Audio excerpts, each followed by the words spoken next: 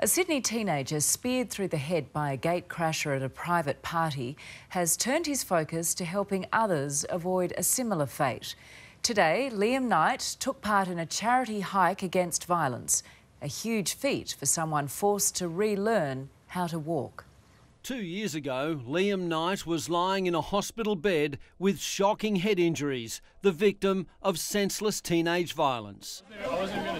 Today, he joined scores of walkers from the Harbour Bridge to Balgowlah, raising awareness of the dangers teens face.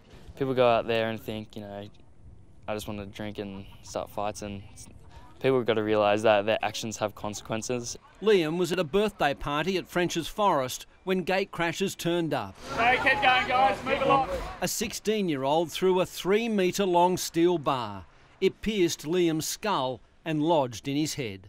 I've got a 19-year-old son, and I have to admit, like most parents, I'm concerned when he's on a night out. I don't rest easy until he's home safe. While Liam has lifelong physical disabilities, his recovery has been nothing short of miraculous. His mum is so proud. It's wonderful to see Liam the way he is, and it's wonderful that my eldest son Shane wanted to organise the White Knight Foundation. After all he's been through, this young man has a remarkably positive outlook on life. It's a long journey, I've got a long way to go, but for 2 years on, I'm pretty happy. Simon Boda, 9 News.